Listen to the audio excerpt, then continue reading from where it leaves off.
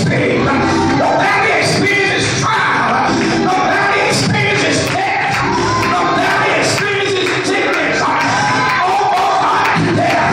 The valley experience. How is when you get to the place where you don't know how you're going to make it, but you know one thing for sure. Hallelujah. All you got to do is recall to the mind. And go on some faith. Oh my God. Hallelujah.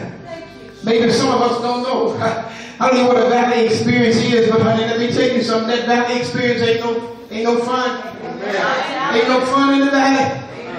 The only fun in the valley is knowing that God's down there with you. And He's going to bring you out. Can you say amen? Church, hallelujah. I've been on several occasions in an almost death situation in the valley. Because so I know what the shadow of death is like. It's not a good experience. But we serve a God who's able, oh my God, to bring us out. Let us church say hallelujah. In Lamentation, I'm not going to be before you long. I'm going to let you out real early today. Hallelujah. I thank God, hallelujah, for what the Lord is getting ready to do for us.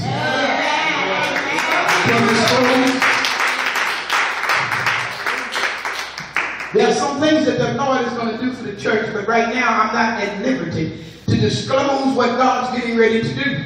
Amen. But God's getting ready to do something. Amen. Hallelujah. Hallelujah. He's getting ready to do something. And He's good.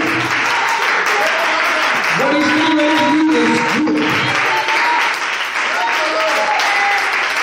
Hallelujah. And I appreciate the God that we serve.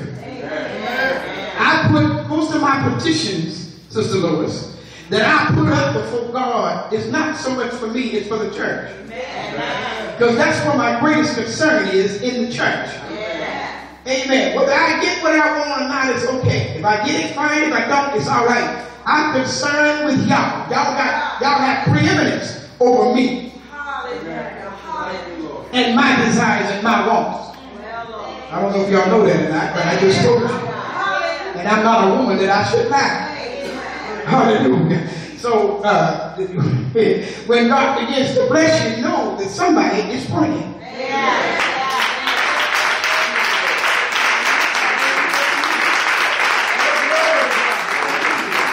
Preacher said it the other night, don't take your leader for granted. He said it. Hallelujah. I didn't hear him. Hallelujah. You got a good leader. Thank God for him. Amen, amen, amen. I'm doing the best that I can to be the best that I can. Because see, I'm accountable to God for how I lead y'all. Amen. There's one thing I found out years ago, I can't satisfy hardly none of y'all. My satisfaction is coming from satisfying God.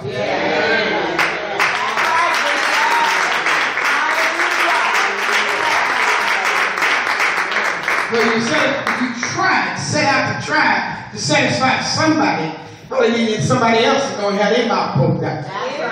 And the person that had their mouth poked out, when they started grinning, amen, the person you thought you was trying to satisfy, then they upset. So I don't worry about trying to satisfy nobody. I satisfy God. I hear from God. I do what God say do. I move when God say move. I speak as God says speak. Say amen, y'all. Because I'm accountable to Him. I'm only accountable to y'all to lead you. Following me as I follow Christ. That's what I'm trying to do. I'm trying to set a good example. Trying to set a good example of faith. Trying to set a good example of love. Come on, y'all. Amen.